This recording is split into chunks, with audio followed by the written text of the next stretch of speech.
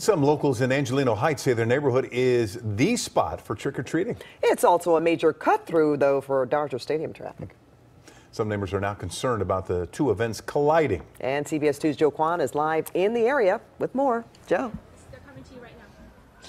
Pat and Rick, this neighborhood goes all out. As you can see, one of these homes in their neighborhood, this is just one decorated because they're expecting thousands of kids.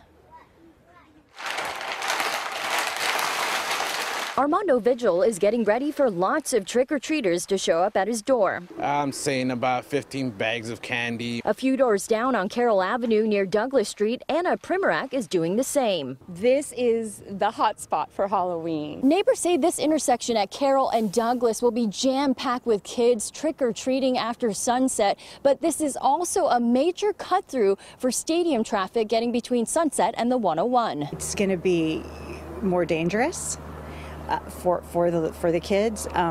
It's bad enough on a regular Halloween when there's not all the extra cars here for the Dodgers. Madeline Rofer has lived in Angelino Heights for 2 decades. There's definitely people running stop signs and speeding and trying to cut around cars that are stopped. Yvonne Sandoval still plans to bring her granddaughter here to trick-or-treat. This is Halloween night, so they're going to be a little bit more careful. Rofer says she wants the city to put up barriers blocking cars to prevent something bad from happening. So far we've been lucky, knock on wood. Primorak says she hopes baseball fans remember This is their World Series Halloween. a big night for 4-year-old Justin Allen. You get to trick or treat and then you get to eat your candy.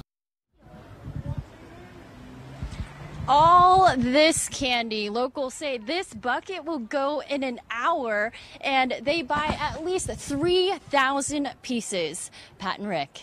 See any Reese's in there, Pat? Hey, Joe, if you see some well, I don't want to take from the children, so let's get I got that. some right here. I'll save one Take for from you. the kids. Okay, thank Yeah, you. right here.